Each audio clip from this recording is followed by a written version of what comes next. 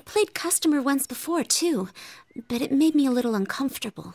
It was strange having Mother and everyone say things like, "Welcome" to me. That's why I wanted to stay out of it a little longer. But I brought this on myself.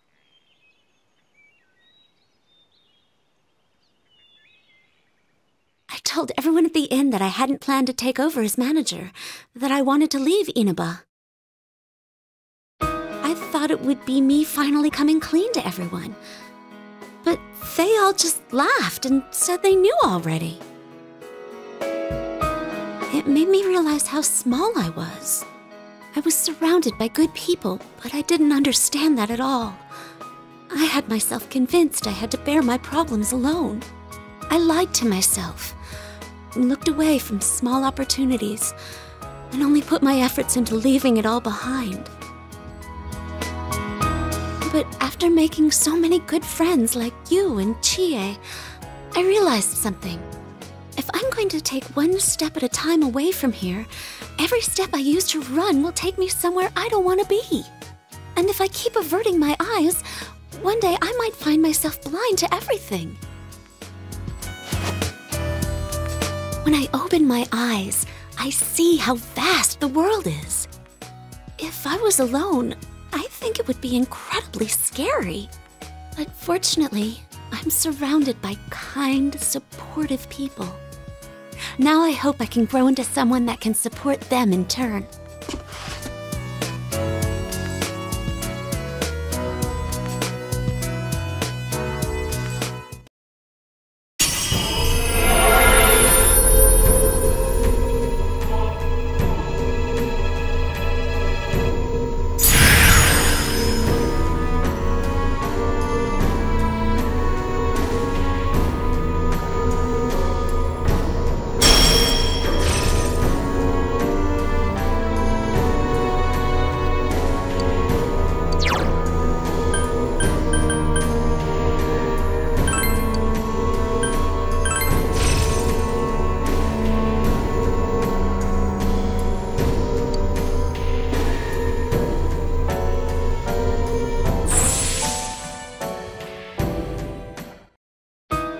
Persona? I see. So I can still change. Ever since I fell in love with you, I felt myself changing into someone completely different. I keep finding sides of myself I never noticed before, and I love every one of them. It would make me happy if you did too. Please, continue to stay at my side.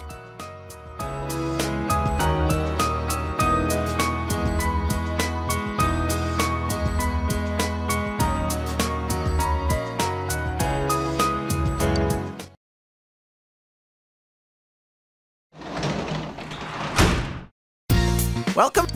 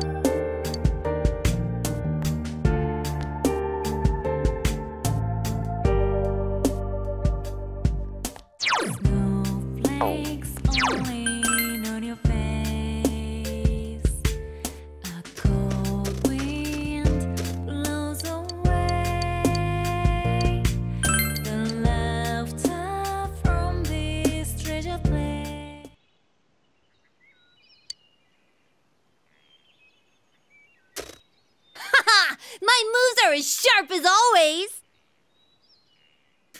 I guess this is more my thing after all. Oh, my shoulders were stiff because I've been doing stuff lately that I'm not used to.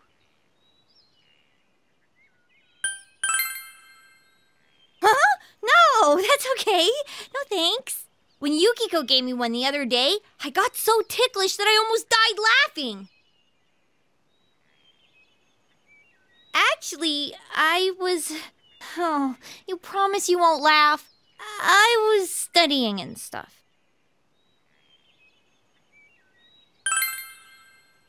I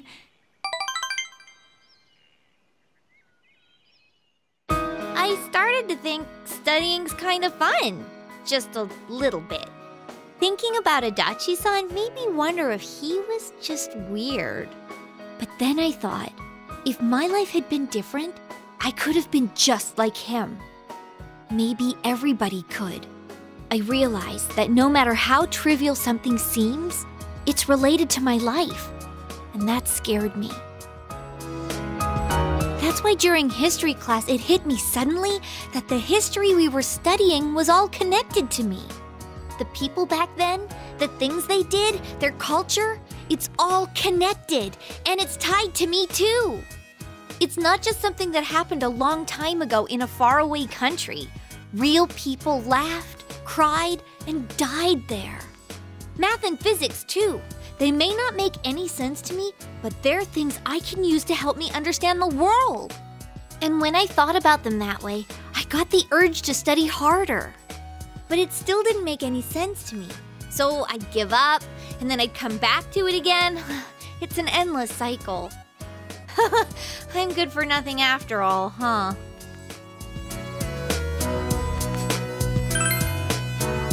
Hey, I'm still just getting started.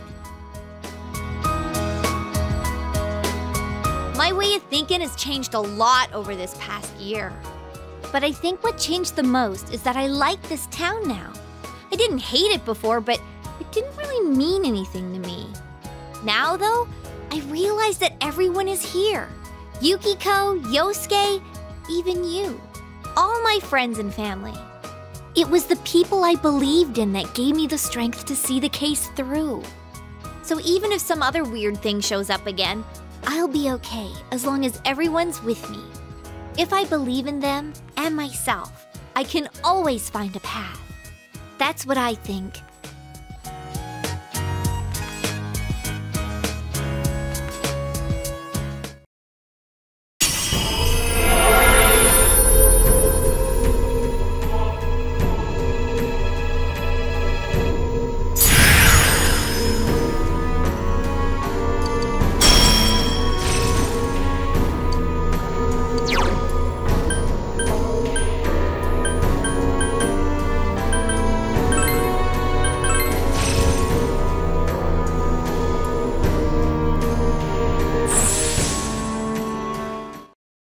Is this power mine? I wonder if this'll help me do more to protect the ones I love. That includes you too, you know, since I love you.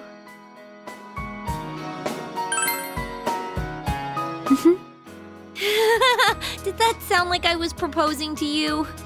Yeah, it wasn't meant as a proposal.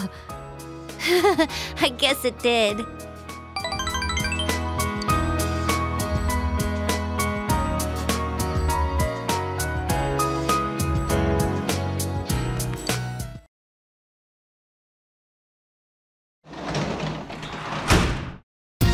Welcome home!